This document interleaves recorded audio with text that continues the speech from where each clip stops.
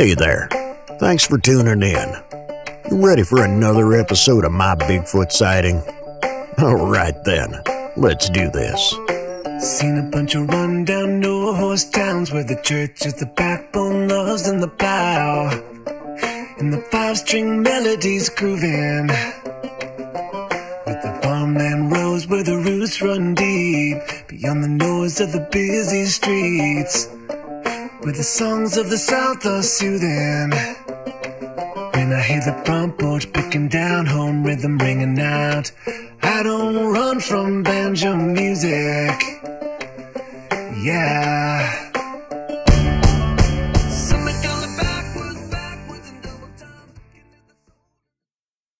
I told you about some of my Bigfoot sightings in episode 10, and Vic was kind enough to invite me back to share a little bit more with you, so I thought I would do that. Right now, it's a very crazy time here. The Bigfoots, they're people, they have their own culture, their own way of life, their own way of doing things, and their ways are not ours, and they do manage and run their lives different than we do. And so there are periodic spurts where, due to their own business with their own culture, it's quiet. It's not necessarily seasonal, but they do have time periods where they're gone and they're quiet and then they pop back up. Right now is an exceptionally crazy time, and I don't know what they're working on or what the deal is, but they are loud and proud. They are all over the place. So we've had quite a few sleepless nights here. They're not being aggressive in any way, shape, or form. They're not being damaging. They're not hurting anybody. They are just making sure that their presence is known. A normal night at my house is things hitting the wall of the house, not aggressively, more like a knock, just kind of like, hey, we're here. Sometimes we get the kids that will get up on the roof. It's not uncommon to see me outside of my house in the middle of the night telling everybody to get their little hairy tushies off my roof, because if there's any damage, there is going to be a big problem on this end. But, they haven't done any damage. The old house I had in Michigan, they pulled the skirting off the bottom of the trailer and they would get under that. But where I'm at right now, it's a stick-built house, and it's built on brick that is 5 feet off the ground, because I'm in the South, we get hurricanes. And then from there, the window hits and it goes another 5 feet. So from the top of the window to the ground is actually 10 feet. It is extremely normal here to wake up in the middle of the night, or even, walk into the bedroom during the day or at night and see somebody standing outside of the window. And most of them actually will cover the full 10 feet from the grass to the top of the window. And then, of course, they're wider than the window. Occasionally, we get some that are smaller than that are more the adolescents, and they just walk by. My husband walked in the bedroom and sat down to do something the other night. He was sitting on the edge of the bed, and he just happened to look up, and the window's right there, and one had walked directly in front of the window, and he, kind of looked out after it and just walked off into the bushes. I always tell everybody, welcome to my freak show, because that's generally what we have going on. Last night, I have my daughter and son-in-law staying with us for a while, and their bedroom is on the second floor where we're on the first floor. And they called my phone at midnight and said, Mom, you left the dogs outside. I have an animal rescue, so I have a lot of dogs. And everybody comes in the house at night. Nobody stays outside. And I said, no, I'm sure all the dogs are in. And they said, no, the dog's out on the back porch barking. And they've gotten it down to a science. They can imitate any noise, any voice, any sound with such accuracy. You would never, ever suspect that it was them. And they've learned how to imitate each individual bark from each dog. So it's not like a generalized bark. It's actually specific for each one. And we have a rescue that we got 3 or 4 years ago named Chase.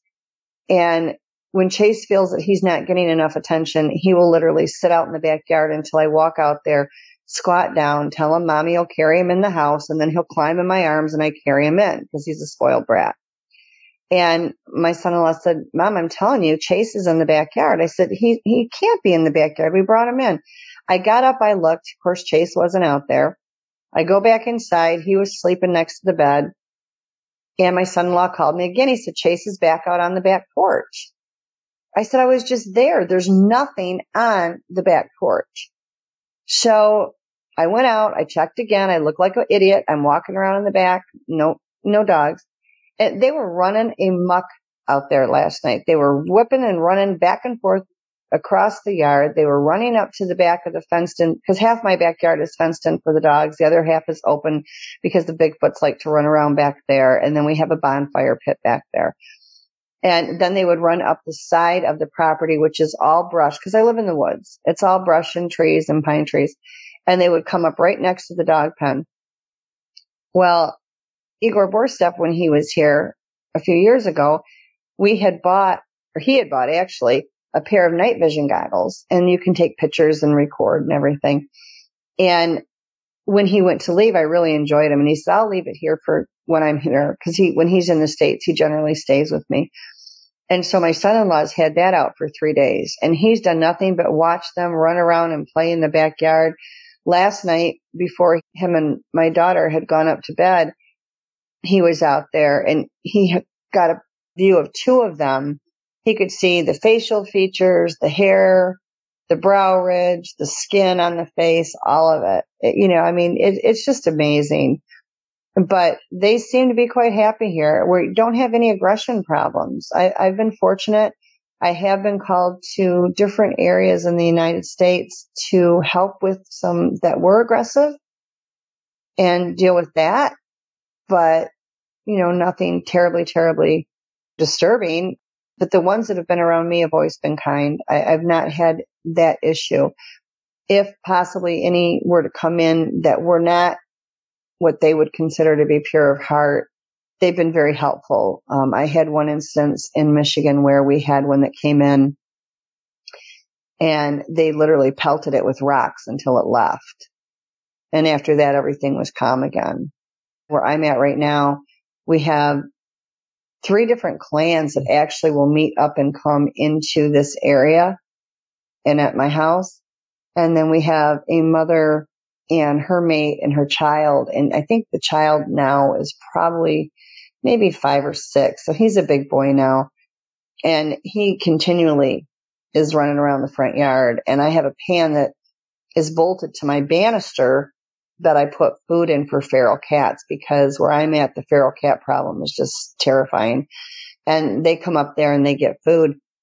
And he's figured this out. So it's not uncommon to go, my front door, I have my big door and I have glass panels on either side of the door and above it. It's not uncommon to get up in the middle of the night and look out that window and see him on the porch.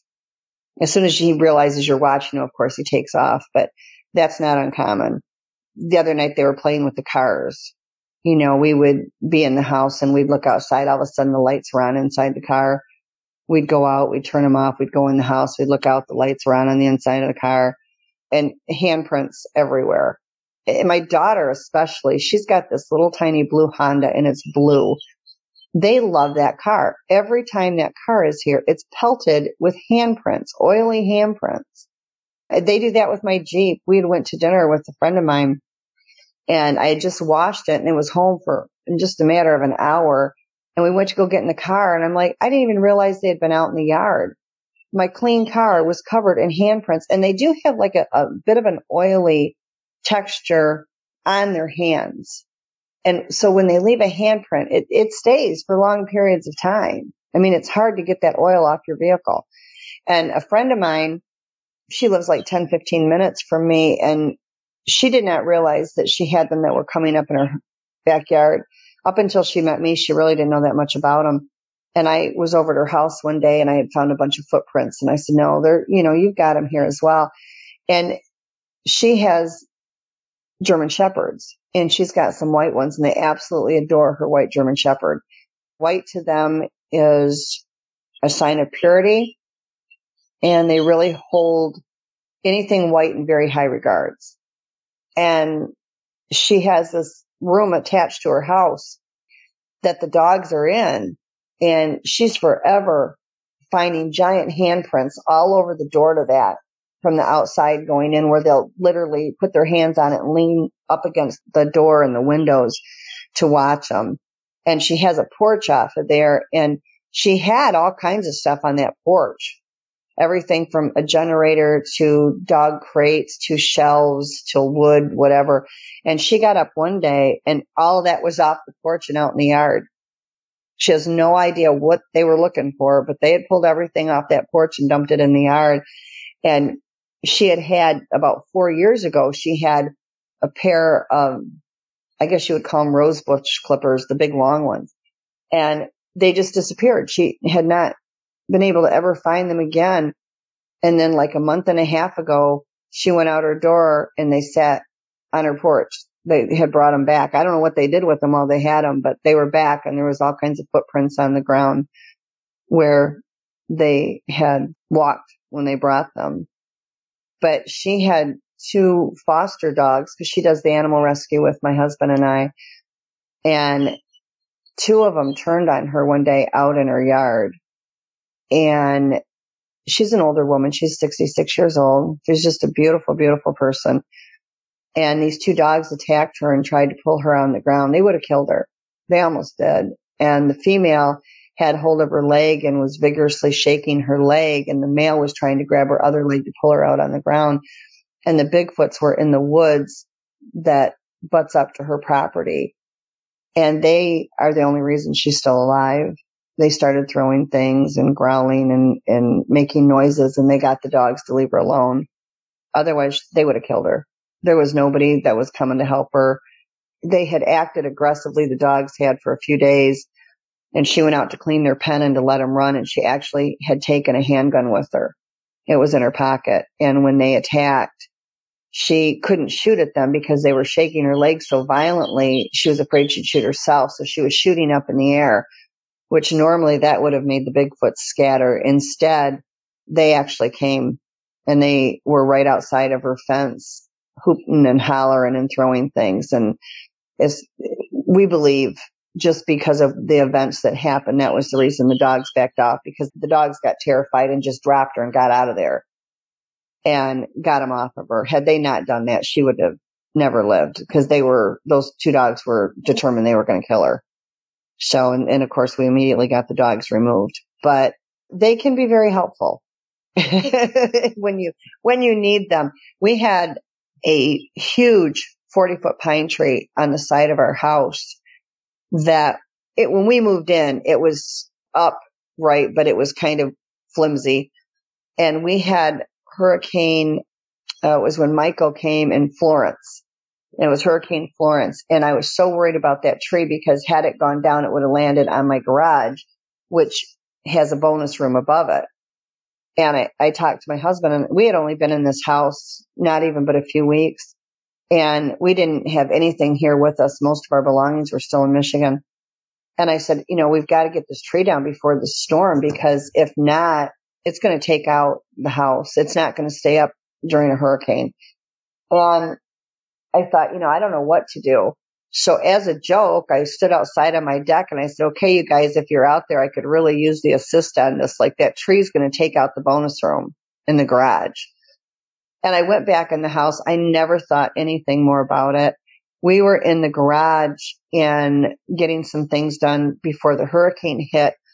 And we heard this whooshing sound, and the window in the garage was open, and this huge breeze just came wafting into the garage. And I thought, what in the world? And I went outside. There was, I'm like, what is going on? The tree had not only come down, but it didn't break on its own.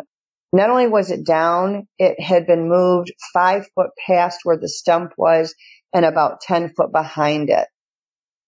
That is not possible. Like, if a tree is going to fall, it's going to fall forward, sideways, whatever, but it's going to fall down from the stump. This was actually 5 foot over and approximately 10 foot behind the stump. So whatever put it down was very deliberate in how they did it, because it wasn't even anywhere near the base. And the inside of it, where it had been broken, was all fresh wood. I mean, it wasn't like the tree was dead. The leaves were still green. And then, to make it even more crazy, was the tip of that tree was snapped like if it would have fallen down, it was snapped the opposite way it should have snapped. And Igor Borstev had come out right directly after the hurricane. And he saw it. He was just dumbfounded. It just literally blew him away the way it was done. It was snapped and moved exactly how it needed to so that it did not hit my house. So, I mean, they can be very helpful. Does that mean that they'll help every time you ask them to? 100% no. Like, there's no rhyme or reason. I mean, I certainly have no control over what they do, but they've proven themselves to be good to me so many times over the years. I can't even tell you. And, you know, I try to be good to them too. Like I said, they're a type of people. They're not all good. They're not all bad, not any different than what we are.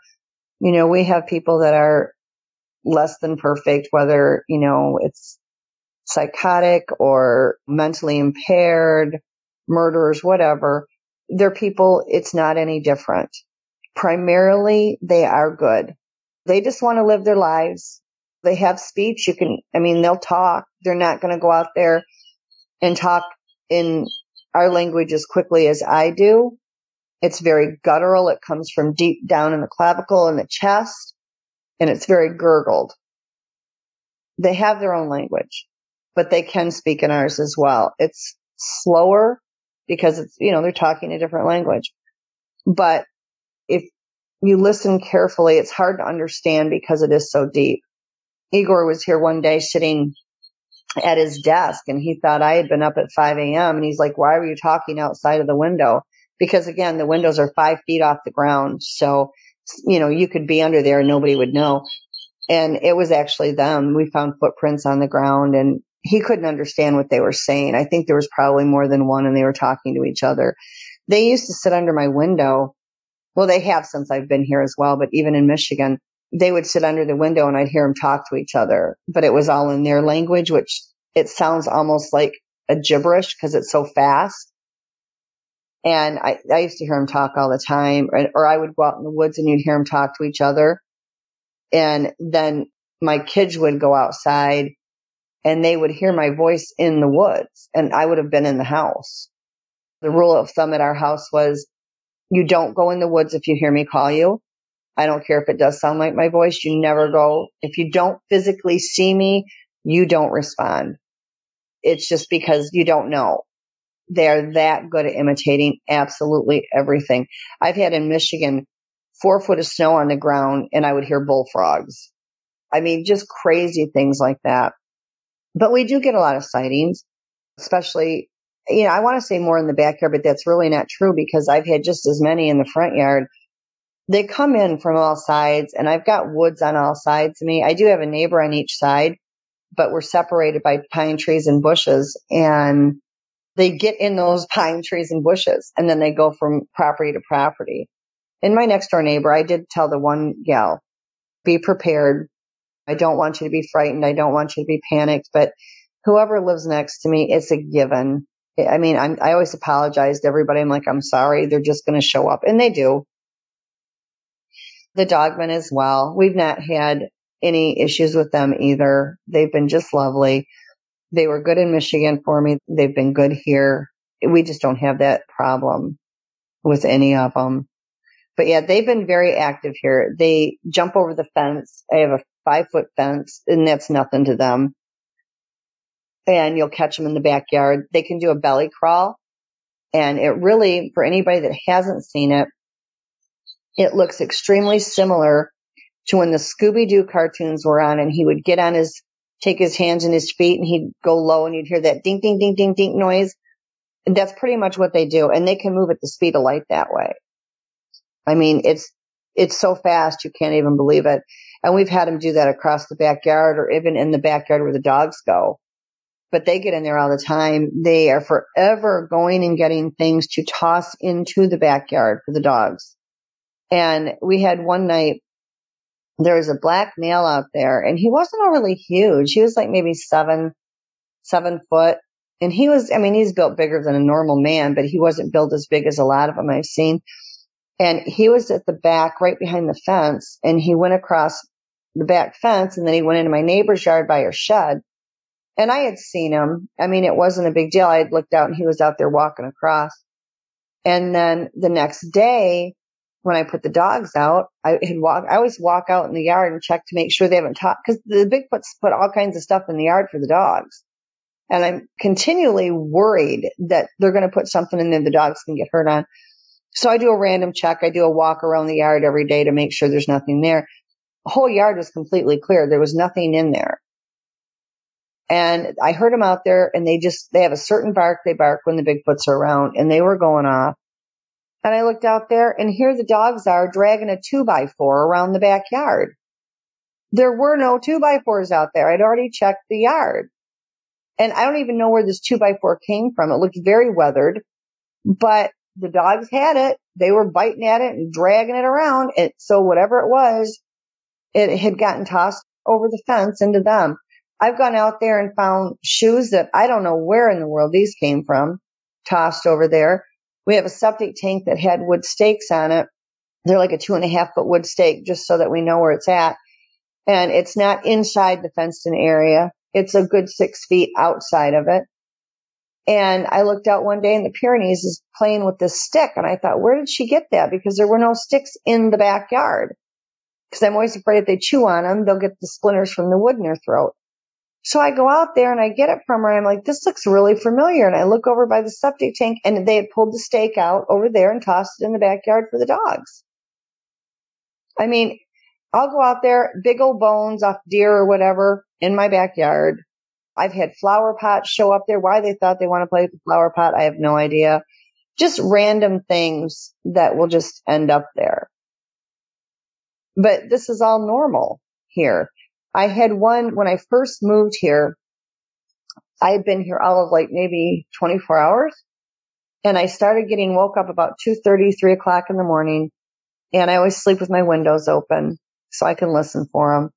And it sounded like a whippoorwill. And I didn't know that much about whippoorwills at the time. I recorded it and I sent it to a friend of mine that does. And she said, no, that's definitely the noise of a whippoorwill. But she said, the timing of when they're doing this is really odd. And I said, well, yeah. And the noise is coming from 9 feet off the ground inside the trees. Like it was coming from the woods across from my house. And the voice was coming like 9 foot off the ground. So I'm sure, and they stand in those, it's a pine tree farm. And they stand in there in the tree lines and they climb up the trees all the time. So it would go out there and it would make the whippoorwill noise to me. And I would try to imitate it and make it back. And it got to be a game. And we did this every night for like 3 nights. And then the whippoorwill it was like it was pacing. The noise was coming, whatever it was making the noise, it was pacing back and forth and back and forth. And then when it was done and it was just over with it, that same whippoorwill noise would continue coming up high, but then it would go all the way through that tree line, all the way down the road. And you'd hear it walking away, making the whippoorwill noise all the way down there. Now, my son-in-law, he was outside last night and they were making huffing noises and footsteps. He went out there today and I thought I had seen one duck into the bushes. And he came back in and he said something was making, it wasn't really a growl. It was like a grunt. And I said, yeah, I thought that there was one out there. But now the baby that comes up here, and he's not that old, but he's very tall now. I mean, he's at least 5 foot plus. And he's got to be only 6 to 7 years old. But the mom ran up the property the one time. He always plays out in the bushes out front in the whole strip. All parts of my property are outlined with bushes and pine trees. And they've made tunnels through there. They haven't made the tunnels this year, but they will. They do it every year. And he plays and he runs up and down through those tunnels and then he climbs the tallest pine tree. Well, he's broken that pine tree all apart. It's just a disaster.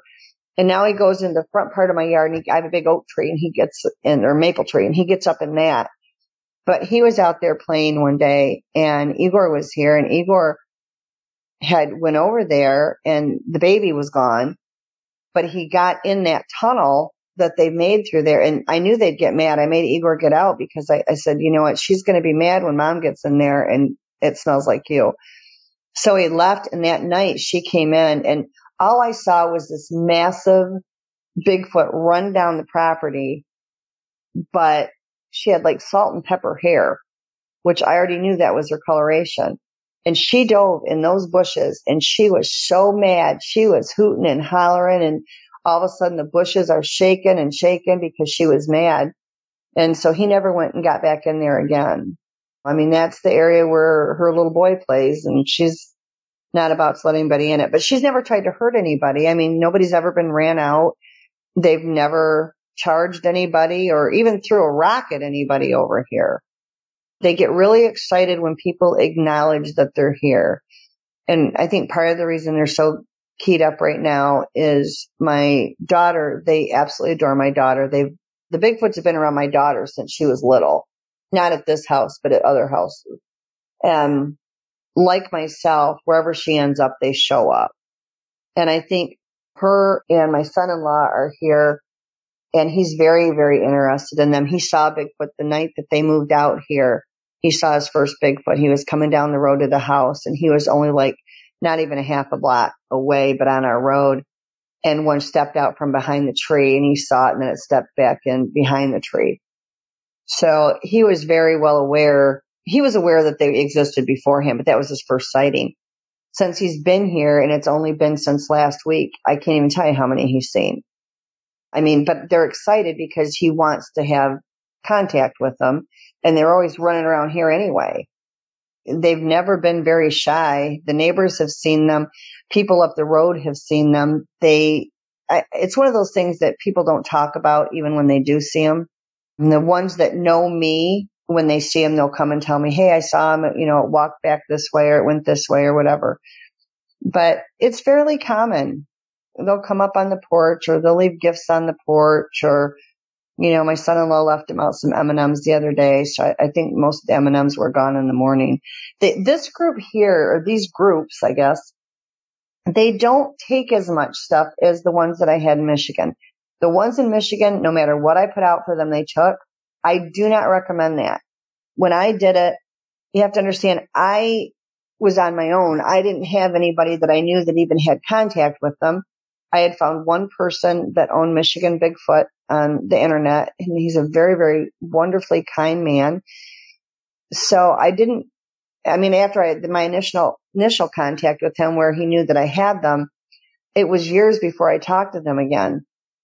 And so I still had all this ongoing contact. There's never been a time in my life that I didn't.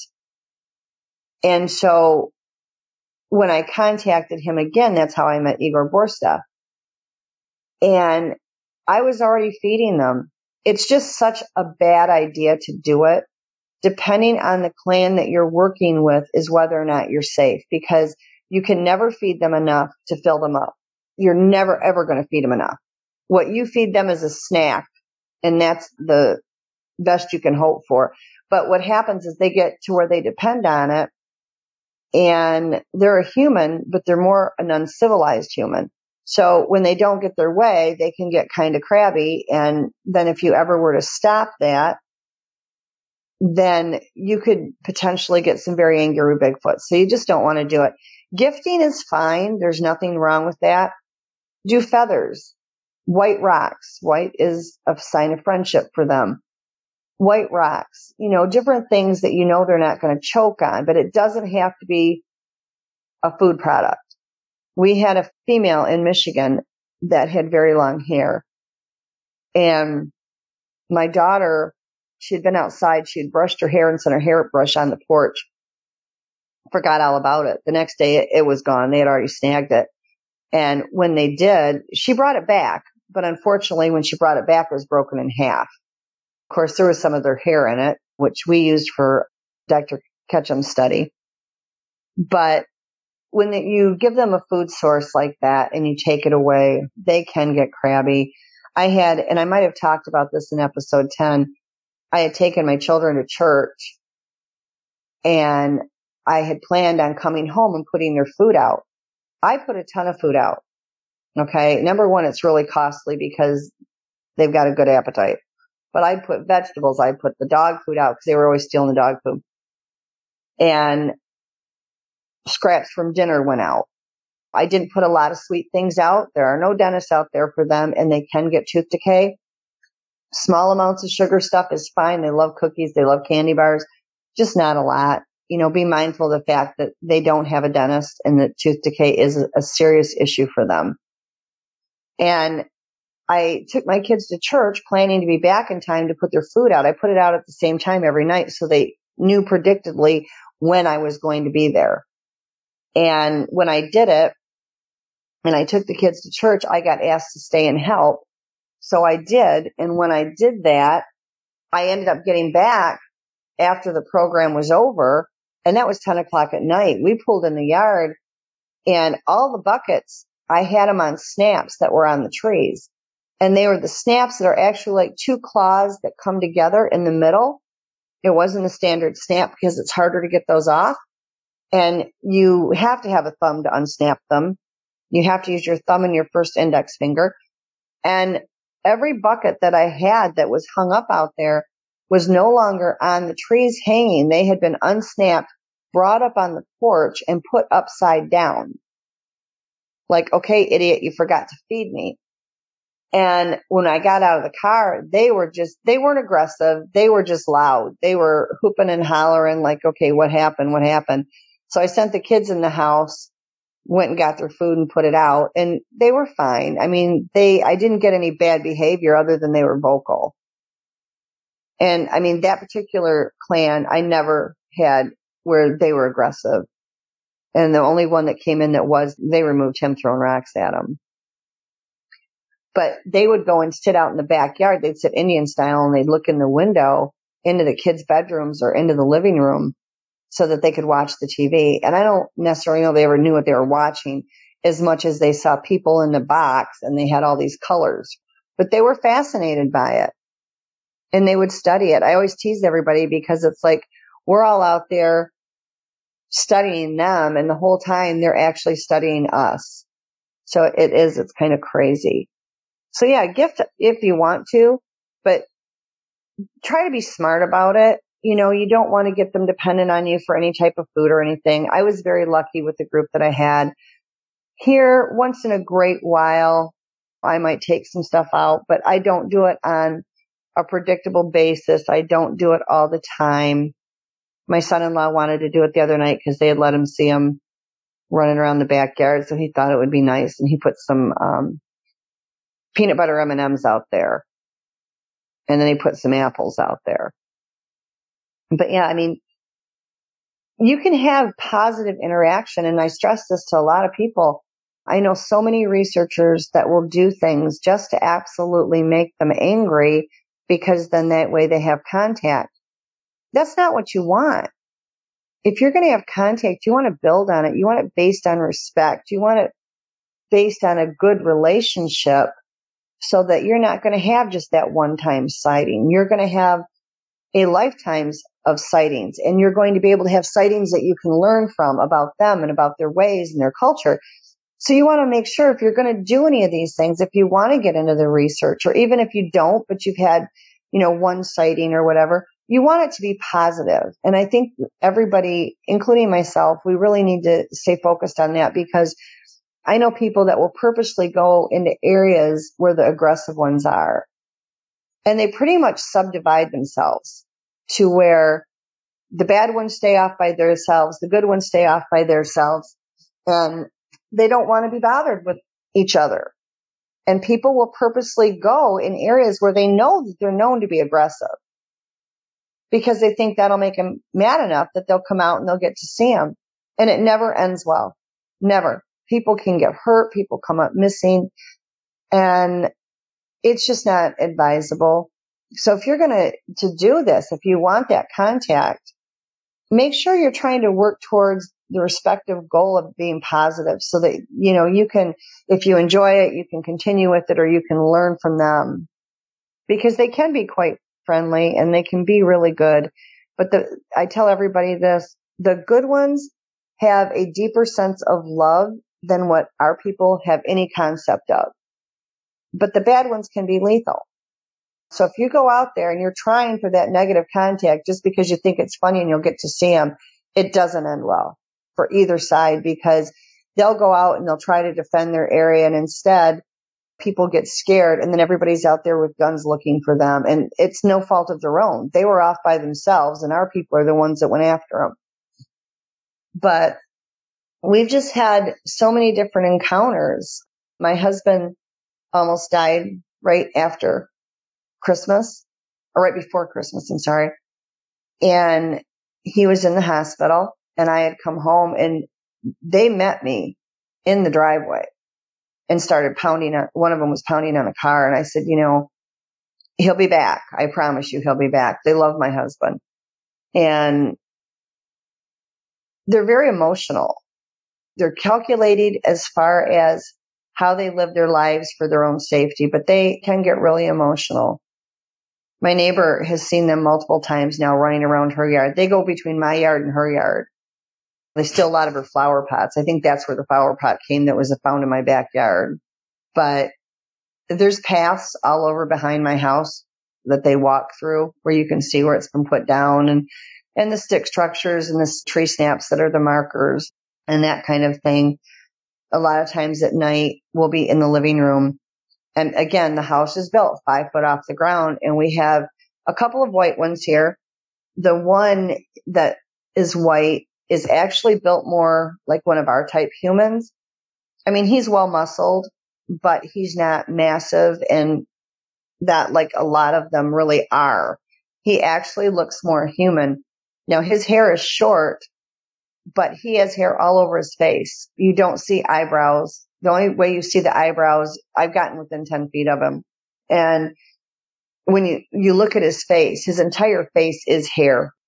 And he's got the lighter skin, but he has short white hair all over his face. And where the eyebrows are at, it's a little bit longer, so they kind of puff out a little bit.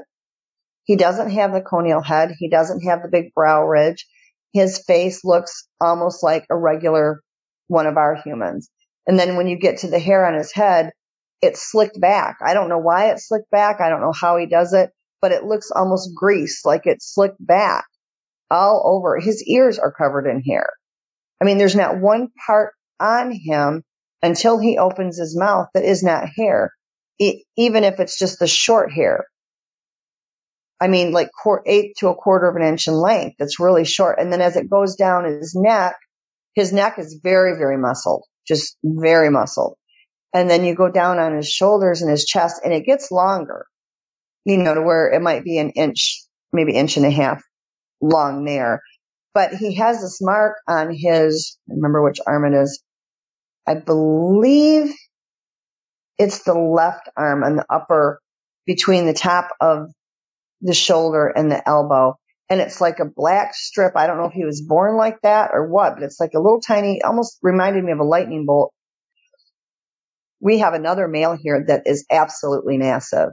I have a 6-foot dog kennel, and we have a feral dog that's white, unfortunately, because they like the white. And she shows up every now and then. And I looked outside, and the dog kennel, that particular kennel, is actually off to the side in my front yard because it was for a rescue dog that we had. And she was out there, and he gets between that kennel and all the brush. And I've seen him multiple times out there, but he's huge. He's got to have a good 5-foot span across his shoulder from one shoulder to the other. Very muscled.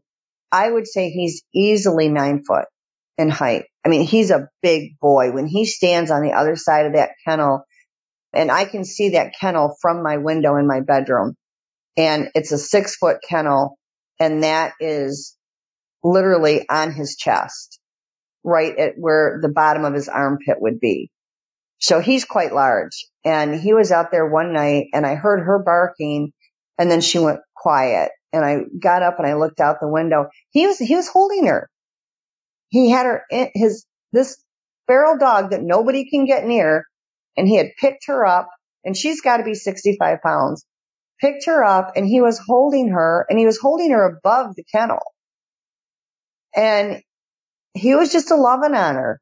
And then he sat her down, and pretty soon she came running off from around the side of the kennel and ran across the yard, and then she disappeared. But he didn't go after her. I mean, he was holding her, and then he set her down, and he turned around and went back in all the bushes. But we've had several of them that go in and out of these, they love these bushes because they can get in there and nobody knows they're there. And it's not uncommon to walk outside and all of a sudden the bushes start moving and you hear them run off. We had a friend of mine, his name is Dr. John Stamey, and he does a lot of Bigfoot conferences and Comic-Cons, and he's a promoter. And I met him because Igor wanted to do a conference for him, and Igor had asked me to please contact him about doing a conference. That he wanted to speak at one of his conferences. So I contacted him, and I set it up for Igor, and as we talked, he said, I think you know probably a lot about the Bigfoots. And I said, well, I do all right. And so he asked me to speak at his conference, and we've been friends ever since. But he came out, and he brought a friend of his, which is a professional wrestler named Papa Stro, and he came out, and they were supposed to spend the night. And then there was an event that was the next day that wasn't far from here.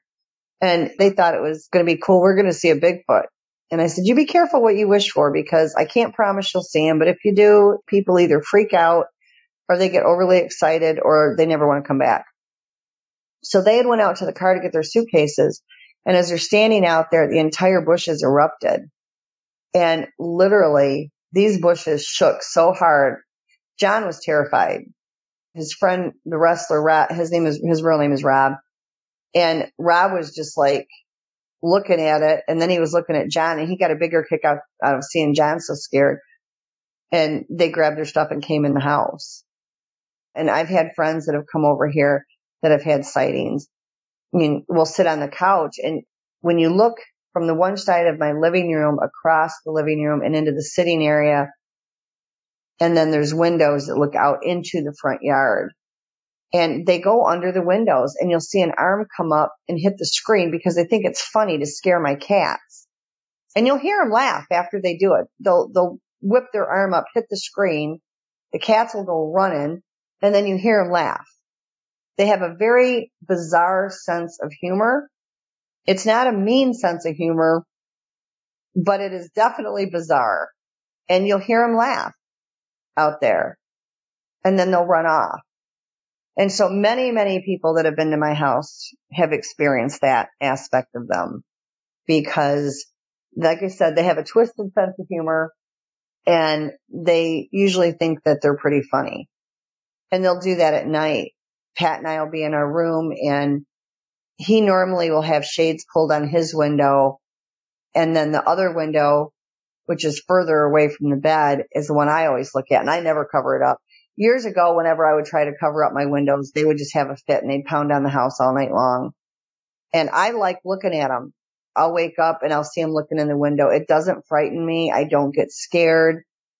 I just am more intrigued than anything. And I like being able to look out that window, lay in bed, look out the window. And if they're in the yard, I can see them out there moving around the yard. So I'll wake up, and it's not uncommon to have one of the windows blocked out from light. Pat used to leave his uncovered.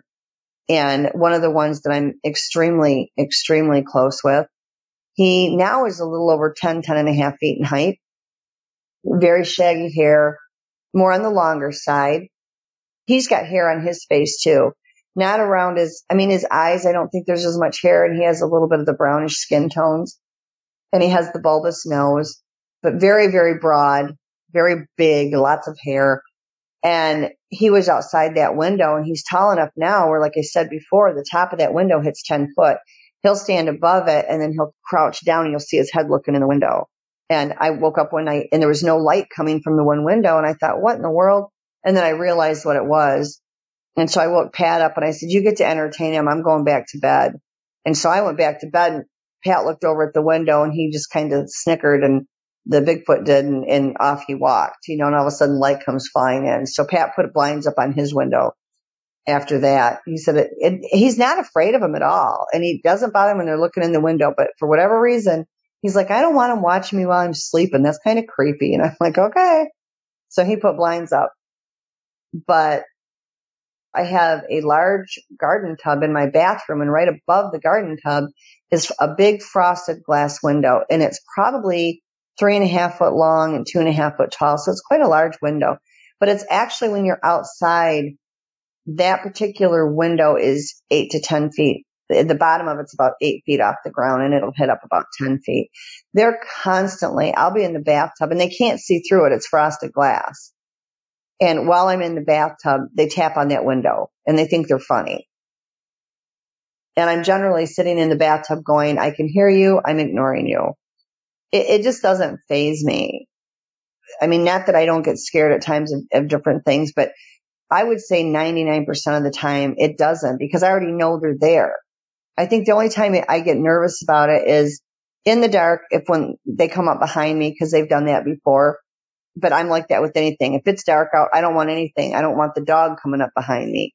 I don't like it. I'm not afraid of the dark, but I don't, when I'm outside with them interacting and it's middle of the night, I don't like anything coming up behind me. And they've come up behind me before and put their hand on my shoulder. They've also come up behind me and patted my hair. They like my hair. I have thick hair. It does whatever it wants to do at any given time. And I think it reminds them of their own people just because it's thick and it's long.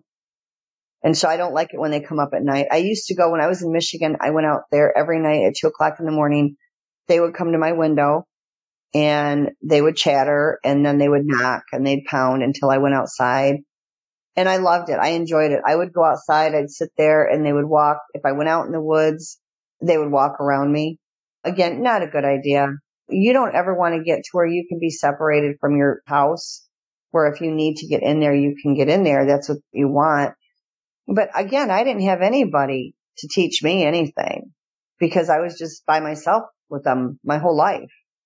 And so I would go out there and I'd sit on a log and they'd walk around me in a circle. You know, I'd see them going between the trees all around me constantly.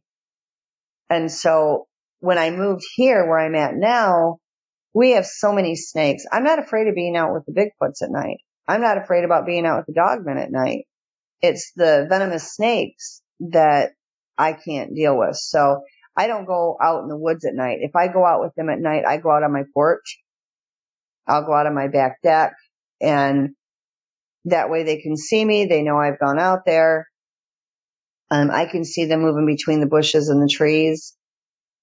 Do I have them that walk up to the porch and start talking to me? No, I'm not even going to claim that I do. I had one that did one night. I woke up in the middle of the night, went outside, and he came up and said what he needed to say, and then he was gone.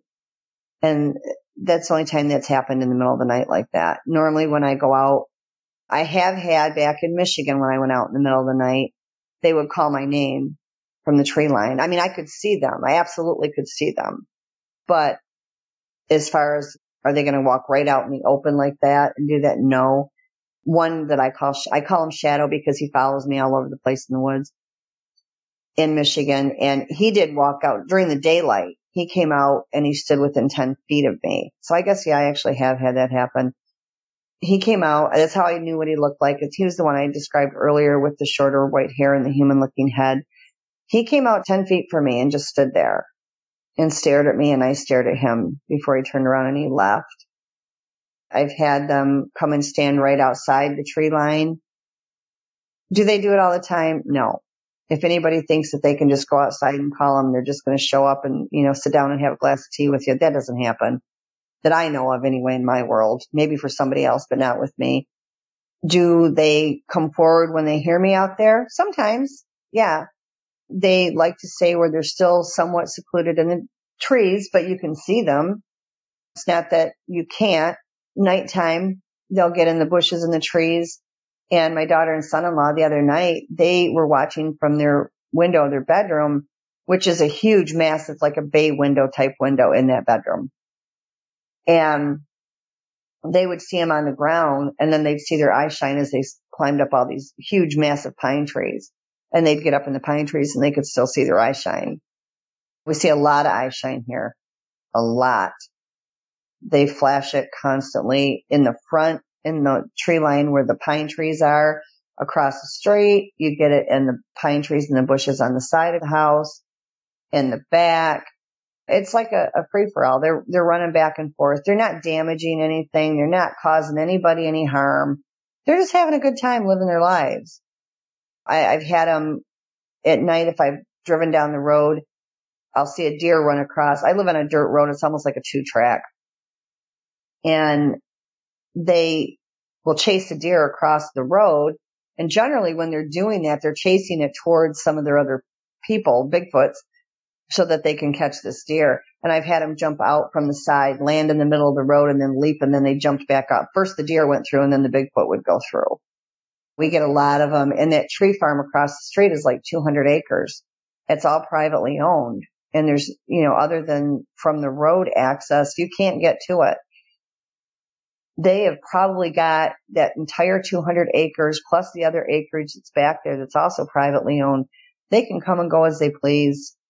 I mean, nobody can get back there. There's no roads back there, and it's all privately owned and secluded. And then we have not even a mile and a half from here, it's all open fields. And there's this one area where there's cattle in all the time. And there's been 5 or 6 of them that different people have seen going in and out of there. And then I have another friend that lives past that. And when I was over there, I found footprints. She didn't know about the Bigfoots either. And I was like, well, yeah, they're definitely here. I've seen the footprints, and I got a glimpse of one when I pulled in her driveway. They just tend to show up. I don't understand it. People have asked me, well, why you? I don't know. I'm not anything special. I was a housewife, mom, had 1,000 animals all the time, just doing my own thing. And they just have always been there. As far back as I can remember, from when I was 3 and 4 years old, my mom talks about when I started learning to talk, always talking about these big, tall, hairy people that followed me everywhere. I mean, I was little. I was born in 64, and you're talking 67, 68, and I wouldn't have had any books that I read about them. They would not have had a program on TV. Patterson and Gimlin hadn't even come out with it yet, with Patty. And yet I could tell people about them, and I don't understand why. I just know that I could. But I'll get up. I have gotten up early to go somewhere, and I'll be pulling out of the driveway, and I've had a couple times now where they've ran up and hit the back of the car. Not hard, just kind of like, hey, wanted to let you know we're here type thing. I just don't get a lot of the aggression from them. But we get a lot of people that when they're here, will, hear them hitting the side of the house, or they'll hear those smaller ones get up on the roof. And I know we have babies around here because, like I said, the one now, he's 6 or 7, but we've heard them. We've actually heard them crying. Last night, they were doing all kinds of calls out there for whatever reason. I was here one night, and I had the first one, I had 3 of them that came up on the side of the property. I went outside to make sure all the dogs were in. Nobody got left out. And there was 3 standing right next to the fence. And they actually had a cougar. They'll use any type of animal out in the woods as a pet. And they had a cougar.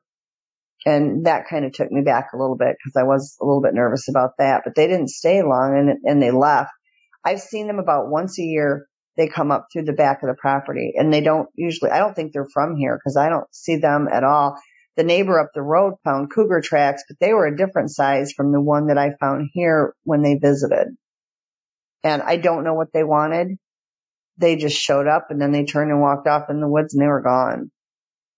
My husband and I just got back from going to Nebraska. We spoke at the Nebraska Bigfoot Conference in Hastings, Nebraska, and we'll be back there next year as well. And we had great interactions in Nebraska. We were invited to Barry Webster's land in Macy, Nebraska, and could not have been treated better than how they treated us. It was phenomenal. Him and his brother Derek and the whole Sasquatching team were there.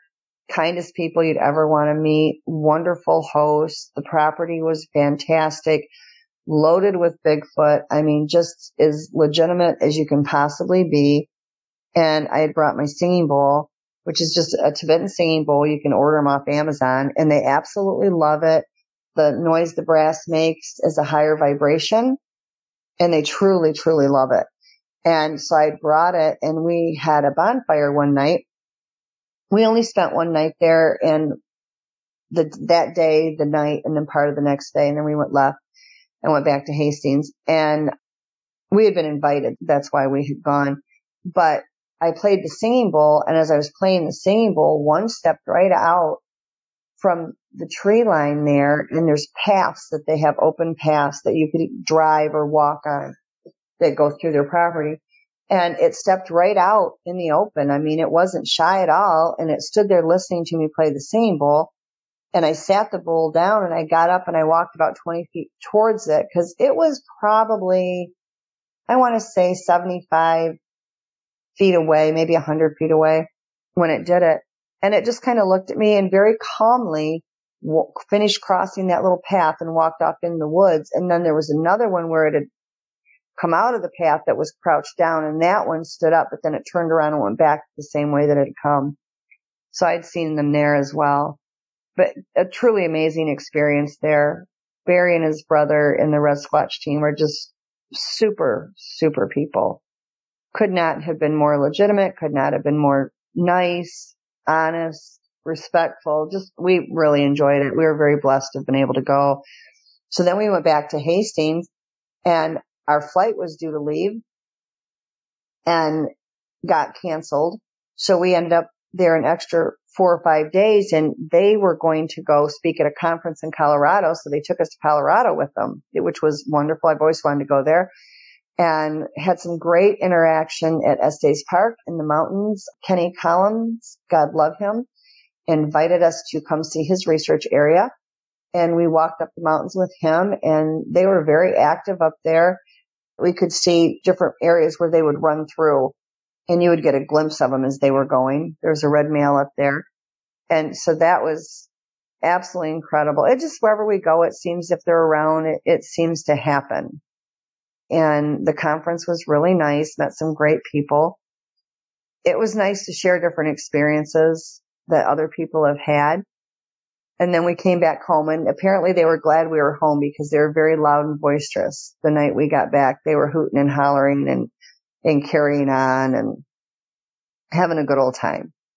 But we've just had constant interaction. Like I said, this is something that's gone on my whole life. I mean, as a kid, I would go fishing with a friend of mine, and they had a lot of land, and they had dug out a pond, and they were going to have fish brought in and put in the pond, but they didn't have any yet.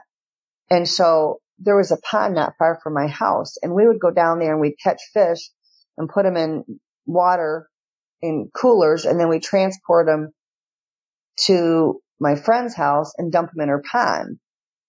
And they would be in the tree line when we would fish. You could hear them. You could hear them doing foot stomps. You could hear branches breaking, and they'd make the huffy noise. And then you'd look over there and you'd see them occasionally walking between the trees. You know, they're so subtle that I think people just don't realize that they're even there. My son-in-law and I were talking about that prior to me doing the show. And he had walked in back and was walking through the woods, and he had found some trails that they had made and different tree snaps and things. And we were talking about that. The signs are everywhere if you know what you're looking for. But the signs that they leave are so subtle that if you're just walking through the woods, you probably wouldn't even suspect a thing. But then if you've had contact with them and you know what to look for, it's easier, and you realize just how subtle it really is, because it's not anything that's, sometimes you'll see signs that, you know, like the big giant X's or whatever, and you'll see signs that just pop out and you're like, oh my gosh, look at that. But also, if you go back and further reflect on that and look around and you're like, oh my gosh, I would never have thought this was a sign. What I do a lot is before it gets dark out, I will go outside, walk around my yard, walk around the house specifically, so that way I can see what's laying on the ground, what isn't laying on the ground, what the trees look like, and just kind of do a mental note of all of these things in the bushes before it gets dark out, before I go to bed. And then the next morning, do the rounds again. I've done that for years, and you would be amazed the things that have either been moved around, changed, or either are gone or are now there from the night before. whether it be rocks, whether it be X's made on the ground, whether it be changes in the bushes. You'd be surprised when you become that hyper aware what the changes really are. And not everything is a Bigfoot, but a lot of things are.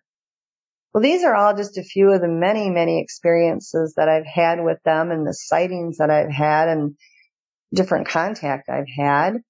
And I've really enjoyed sharing it with everybody. I hope you enjoyed it as well. And I thank you for taking the time to listen. Everybody take care. Well, that's it for tonight's show.